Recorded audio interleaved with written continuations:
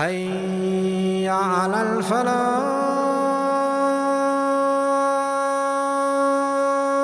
السلام عليكم ورحمة الله وبركاته. بسم الله والحمد لله والصلاة والسلام على رسول الله وعلى آله وأصحابه أجمعين. My beloved brothers, my sisters, this is the great day of Eid. Eid al-Adha, the Eid wherein which a sacrifice is made in order for us to learn lessons and to be able to benefit from. It was an act of worship of the Prophet Ibrahim alayhi salatu wassalam. No one brags about an act of worship.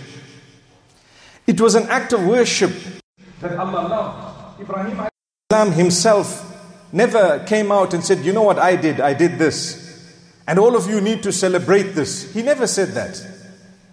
Ibrahim alayhi salam did not have pride in him, boasting about what he did and telling everyone else to follow that because he did it. But rather, it was Allah who granted it acceptance as time passed and made it compulsory for all of us.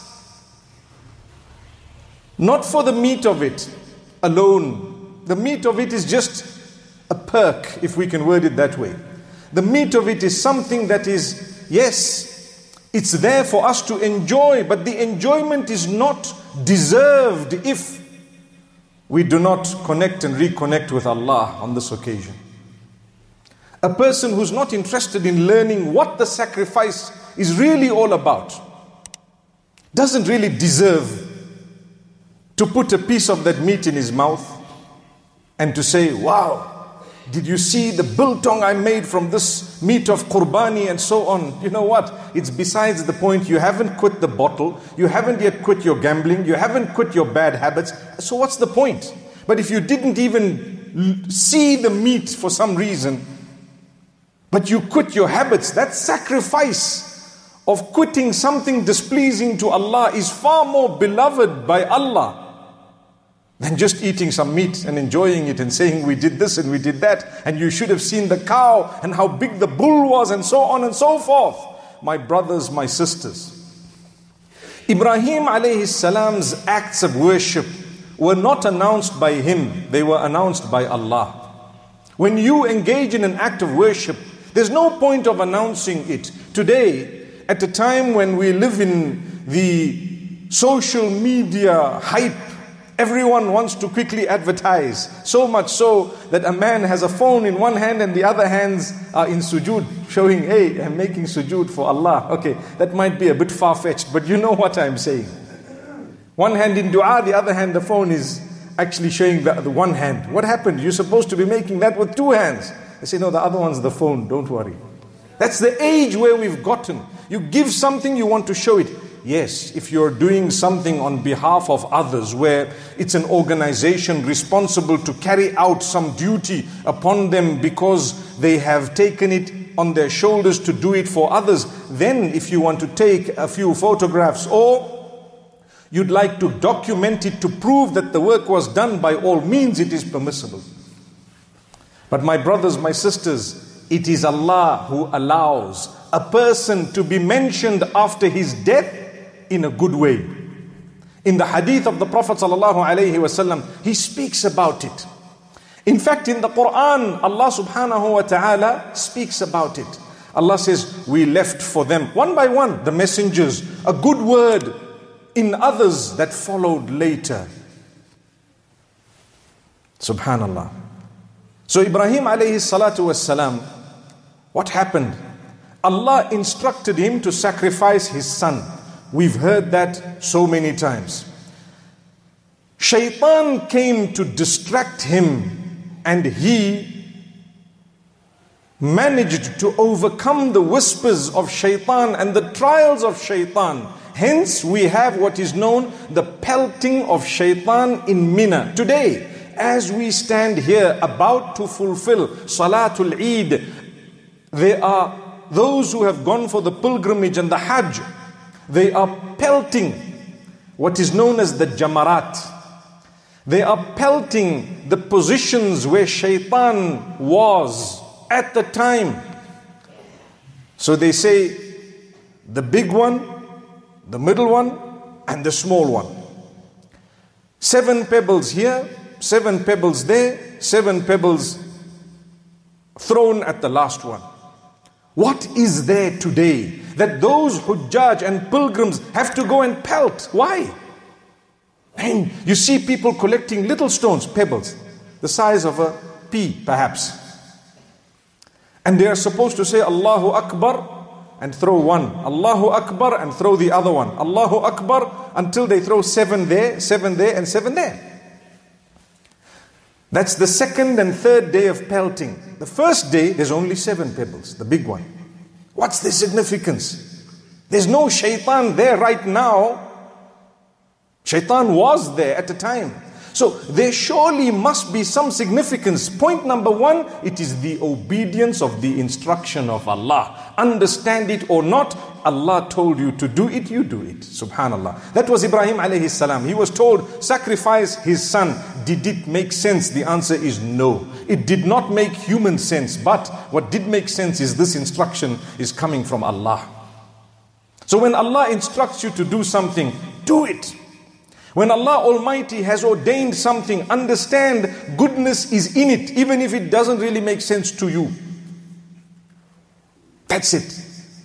When Allah says stay away from this and this and this, stay away from it. And if you have fallen in it because you're a human being, turn back to Allah in repentance. Allah will forgive you. And when Allah instructs you to get up for Fajr and to do this and to engage in certain things, engage in those things, because that is what there is goodness in. Why do we stay away from food and drink during Ramadan, during the daylight? Because Allah instructed. Later on, the health benefits and all those are perks. That's not the main aim. It's a perk. You ask someone, are you going to fast in Ramadan? Yes, because I need to lose weight. Well, your intention is totally wrong. Totally wrong. You need to lose weight. That's not the primary intention. It might come as a perk. And by the way, many of us gain weight in Ramadan because the way we operate when it comes to the time of iftar, like we haven't seen food. May Allah subhanahu wa ta'ala grant us goodness and forgiveness. We thank Allah for whatever He's given us. So, that pelting, you need to realize what is more important is to remove the devil within you, the shaitan that bogs you down every day, helping you to develop your bad habits. That shaitan within is what you need to remove there in Mina when you're pelting. Today is a celebration of overcoming the devil's whispers in order to sacrifice something that Allah had asked. That's what today is. So all of us will enjoy the day when you get closer to Allah. Allahu Akbar, as the first stone hits the pillar. They built a pillar where this pelting should be happening in Mina. Some people actually go there believing that shaitan is there. And so I remember when I had gone for Hajj some time back, and a man took his umbrella and he started hitting this pillar. And people tell him, what are you doing? He says, no, this shaitan comes to me every day. It's about time I eradicated him. No, it's not that. Another takes a rock and he wants to throw the rock. And little does he know, he hits the head of a person who's in front of him. He says, well, that must have been shaitan. No, may Allah grant us ease. That's not how it is. It's the significance, a pebble, small pebble. The idea is to cleanse yourself so that when the Hajj is done, you return home as clean as the day you were born, in terms of no sins. Subhanallah. You know, when they say you return home as clean as the day you were born, it's actually cleaner from one angle, from one aspect. What is that aspect? You see, when you do good deeds and bad deeds, and then you seek forgiveness, do the good deeds also go away? No, they don't. The bad deeds gets wiped out. The bad deed gets wiped out, and do you know what? The good remains. But when you were born, you neither had good nor bad. So what was better? From that angle, it's better now. I sought forgiveness. So much so that Allah has one Very powerful offer for us. Very powerful in the Quran. إِلَّا مَن تَابَ وَآمَنَ وَعَمِلَ عَمَلًا صَالِحًا فَأُولَٰئِكَ يُبَدِّلُ اللَّهُ سَيِّئَاتِهِمْ حَسَنَاتٍ. Allah speaks about those who have committed sin and so on, and then He speaks about this beautiful offer that He has. He makes an exception and He says, those who have repented and thereafter done good deeds, which means you repent and you changed your life. Those are the conditions. Thank you so much for listening to this short message. I pray that it has increased you in a little bit of motivation and hope, and the same applies to all of us. Jazakumullah khair. Assalamu alaikum wa rahmatullahi wa barakatuh.